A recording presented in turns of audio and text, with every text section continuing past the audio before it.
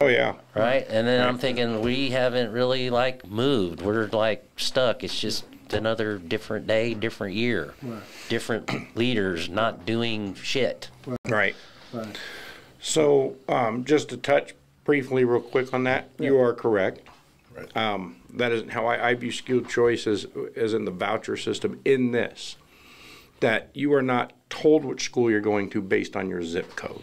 Right. That's how so I believe that you're sitting here and this particular school has the worst test scores and everything, and you as a parent might not, but if you got the means to get them to the other side of town, Right. where they're producing or their academics and their testing is better, Right.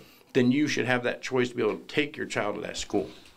And your zip code shouldn't limit you, and that's when I say school choice. I understand that.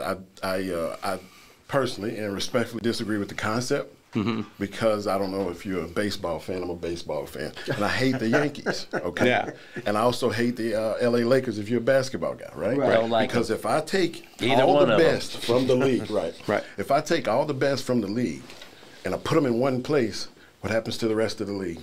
Well, you create a dynasty. Right. Right. So if we take all of our best young scholars and bus voluntarily, parents drive, and we put them all in this great school that's turning out a 98, 99, which are private school numbers, graduation rate, and when you're paying $20,000 to $40,000 a semester, you can get to your kid, and I'm from Dallas, to a school that has a 100% college entrance rate.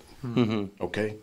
What happens to the other schools? What happens to these other students who are going to become the rest of the world? These people are going to be our managers at the grocery store. This is going to